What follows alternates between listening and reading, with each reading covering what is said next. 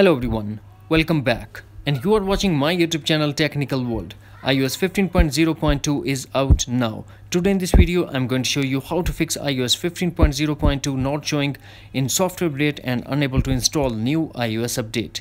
So without wasting any time, let's get started, and before start please don't forget to subscribe.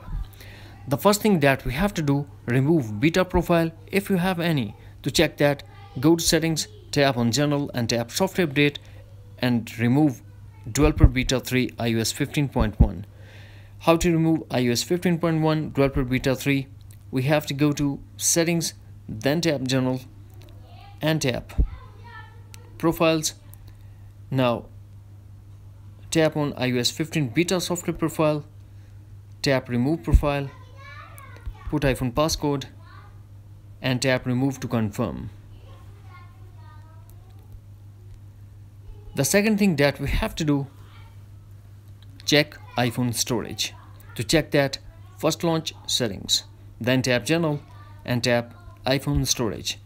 Now we have to make sure that you have enough free space to download and install iOS 15.0.2. Option number 3, launch settings, then tap general and tap iPhone storage. Now check the list. Is there is iOS 15.0.2 update available? Delete the update and re-download. Now we go for solution number 4. Try the force restart. To force restart iPhone, quickly press and release volume up button, quickly press and release volume down button and press side button until Apple logo appears. And if you're using old iPhone, then press home button and the power button at the same time until Apple logo appears. Now we go for solution number 5.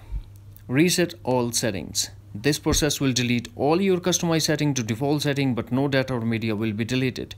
To reset all settings on iPhone, first launch settings, then tap on general, scroll and tap reset. Now tap reset all settings, iPhone passcode required, and tap again reset all settings to confirm your action. That's it.